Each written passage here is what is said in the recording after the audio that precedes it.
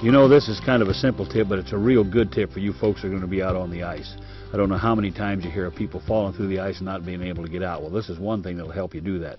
This is simply a piece of wood. It's a piece of walnut, as a matter of fact. It doesn't have to be walnut, but walnut's a good hard wood. And it's 5 inches long, and it's 1 inch thick, and it's 2 inches wide. And I've just sawed it here. You can see how I've cut it offset like that. And what I do then, it's like a puzzle. I just pull that apart, and I put these spikes in there. Now, these are a steel shaft is what they are. Don't just use a nail. Use something that's got some substance. And you just set those in there. Then you drill holes in the opposite ends, so that'll just slide together.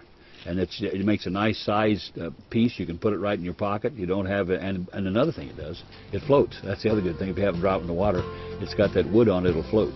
You can use anything to get yourself out of the ice. You can use a big bridge spikes or whatever you want to have in your pocket. But these things will float for you. It's a good tip for safety.